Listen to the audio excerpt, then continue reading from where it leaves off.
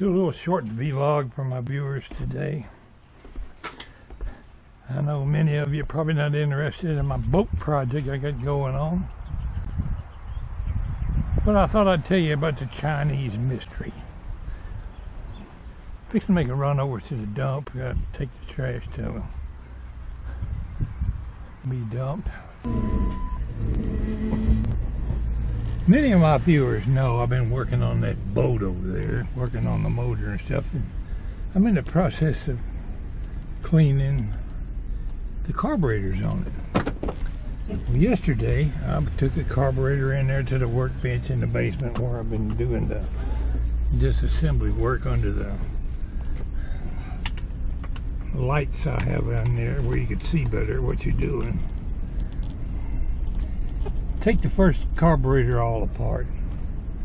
Take off the bowl, the bottom part of it. In there you got a float. It floats up and down when it shuts the gas off and on with a little needle valve. It sticks up in the bottom of the carburetor to control the flow of gas. Well, you turn it upside down and you take the screw out of this float, lift it in the little needle valve that's attached to it out with it. Lay that on a nice clean place on the workbench. Lay the screw down. And the float is held into the bottom of that bowl with a little pin, like a little hinge pin, in it, about the same size as a little small finishing nail. Just a metal pin is all it is. Well, I laid that up there on the workbench. Took the carburetor, went outside, squirted it all out with the carburetor cleaner, cleaned all the gaskets off. Came back in.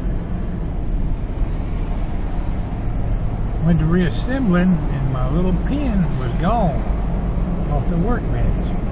Now where the heck is that pin? Gotta have that pin.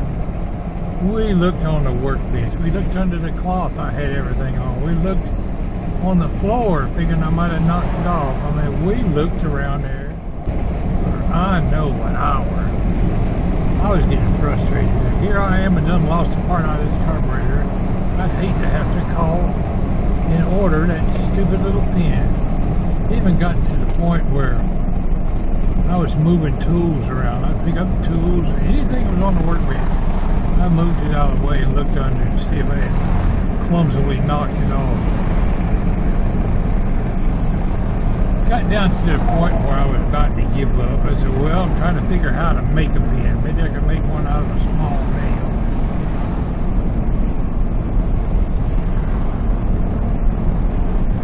And I went to moving the tools out of the way to start making me a pin. Then I thought, well, no, I'll take the pin out of that top, that other carburetor. It's the one on the bottom carburetor here. I don't want to have to change that pin again. If I make a homemade one, I'll put it in the top carburetor. And be much easier to replace when I finally do get around to ordering one. Picked up my screwdriver and finally caught a glimpse of that pin. Now where do you suppose that little pin was?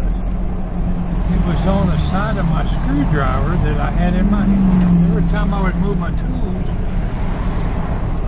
I'd pick up that screwdriver and move it. It never occurred to me that that screwdriver is magnetic, and that little pin was stuck on the bottom side of the shaft of that screwdriver.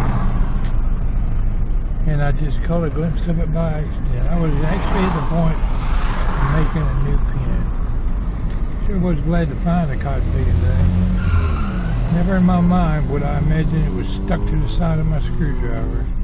That was my Chinese mystery. I wasn't going to give up though. I was going to keep looking for it until I absolutely had to make one.